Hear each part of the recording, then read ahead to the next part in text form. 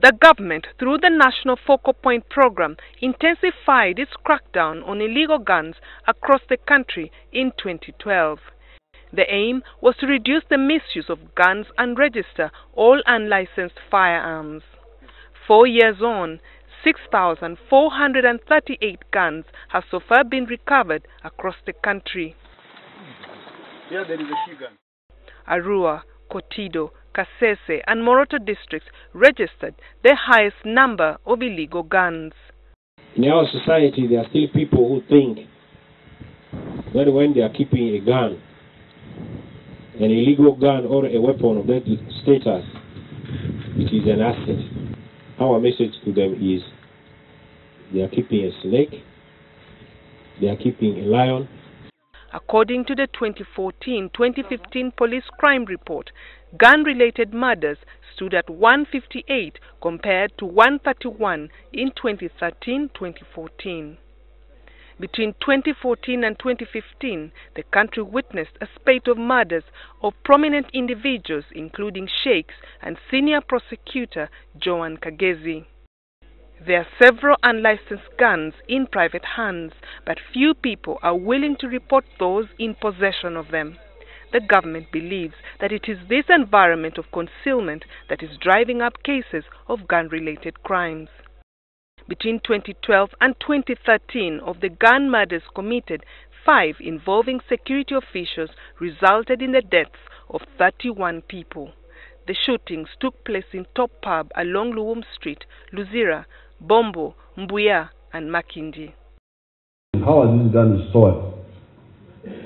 Because if somebody is not on duty, why should he be having the gun? We have started a program of acquiring gun boxes, metallic steel gun boxes, which we are now distributing to detaches and police posts. What will that one do? That one is supposed to improve the security and safety of the guns in that detach. It will now no longer be the work of a woman looking after that gun for the husband. It will be in the house of the OC. All the guns are put in that box and it is locked, secure. Out of the 6,438 guns destroyed at a demolition site in Bukasa, 3,755 are AK-47 rifles. It is very easy to operate. Even a kid can operate it. Small children can operate it. You only need 3 minutes to lecture somebody who will then become capable of using it. So it is a very, very, very dangerous weapon. Now, to crack down on the illegal use of guns in the country, the government wants the 1970 Firearms Act amended to place tighter controls on possession and on transportation of ammunition.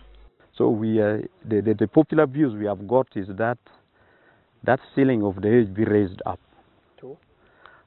Some people are saying a minimum of 25 years, then you can apply the method of transportation or shipment to avoid what we call diversion, because actually that is one of the most complicated area in management of firearms, diversion